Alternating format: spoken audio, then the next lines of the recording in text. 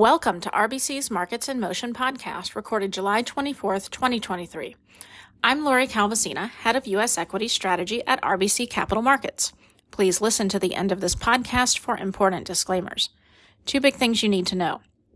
First, actively managed long-only funds are underperforming their benchmarks for the year in most of the U.S. categories we're tracking, with small-cap value emerging as a bright spot. Second, the cross-currents for U.S. equities are getting more complicated based on what we're seeing in our high-frequency indicators. If you'd like to hear more, here's another 5 minutes. While you're waiting, a quick reminder that you can subscribe to this podcast on Apple and Spotify. Now let's jump into the details. We'll start with takeaway number 1 on performance. Our charts of the week tackle a question we've been discussing amongst ourselves on our team. How is the performance of actively managed long-only funds looking, and what has been a highly confusing start to the year for the buy side? The answer is that it's been pretty tough. We reviewed the cumulative 2023 performance of actively managed funds tracked by EPFR in several different large cap and small cap categories and compared those returns to the passively managed funds in the benchmark universe. We found that large cap funds that benchmark to the S&P 500 have been lagging in 2023, and that the gap between actively managed and passively managed funds widened significantly in the second quarter. Growth and value managers in the large cap space are also having a hard year.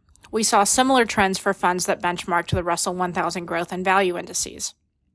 Things have been a bit better in small cap, though far from easy. Russell 2000 benchmarked funds are underperforming for the year, though to a far lesser degree than what we're seeing for their S&P 500 benchmarked counterparts. This is also the case for small cap growth funds. Interestingly, both small cap core and small cap growth funds have spent decent amounts of time this year ahead of their benchmarks, as their underperformance really took hold near the end of the second quarter. Small cap value funds overall have been the bright spot. Despite a rough start to the year, they began to outperform in late first quarter and have sustained that outperformance through July. Moving on to takeaway number 2. Our high-frequency indicators illustrate how the cross-currents for U.S. equities have gotten quite complex. On the negative side, individual investor sentiment continues to creep towards worrisome territory. Net bullishness hit 29% in last week's AAII survey. This indicator was sending a deeply contrarian buy signal for the stocks to start the year, and has typically signaled that U.S. equities are overbought when this indicator crosses 30% in favor of the bulls on a 4-week average. So it's getting pretty close. Most of the other sentiment indicators we track still have room to run, but this one is worrying us nonetheless, as it's one of the ones that really kept us in the more constructive camp throughout most of 2023. Also on the negative side, the U.S. has gotten expensive relative to Europe. This is another data point we can put on the reasons list of starting to worry a little bit. The weighted median forward PE of the S&P 500 is back to the peaks of the last few years relative to Europe. The U.S. had been looking more reasonably valued versus Europe to start the year, and we think that helped support some of the strong moves we've seen this year, but that condition is simply no longer in place. Also on the negative list, funds flow are starting to shift a little bit.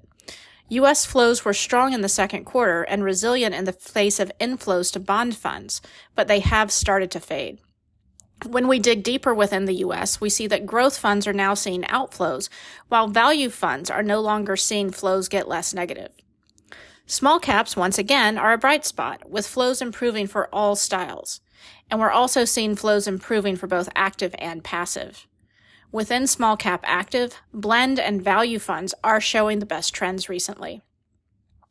Moving on to the more positive cross-currents, near-term economic expectations have continued to improve.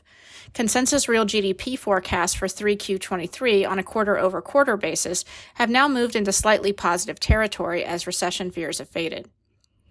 Also, leadership within the market is starting to shift. Banks, including regionals, are starting to outperform the NASDAQ 100 a bit.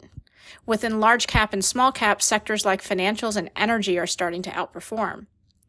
Growth is also stalling relative to value in terms of style within the large cap space. And small caps themselves are starting to outperform large caps.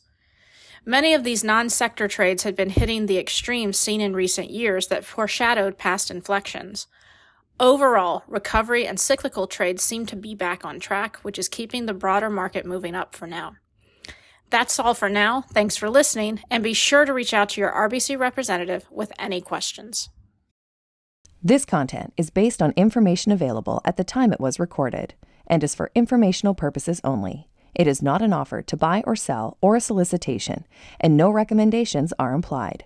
It is outside the scope of this communication to consider whether it is suitable for you and your financial objectives.